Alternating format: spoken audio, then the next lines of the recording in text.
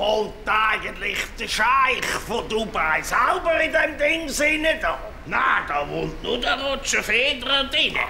Wieso zieht's der eigentlich da oben? Ja, weisst, das gefällt diesen Sportlern natürlich. Die dürfen sowieso nichts saufen. Und der Federer ist doch auch mal froh, wenn seine Freundin muss eine Burka tragen. Ja, Burka für die Mirka.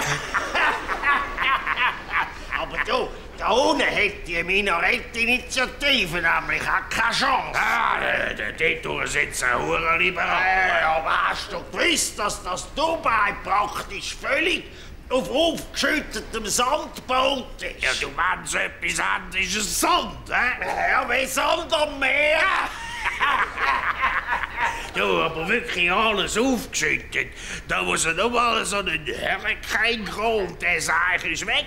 Könntest du bei uns nicht machen mit unserem Raumplanungsgesetz. Ja, aber weisst, so ein Scheich ist einfach 100-mal effizienter als unser Vernehmlassungsverfahren.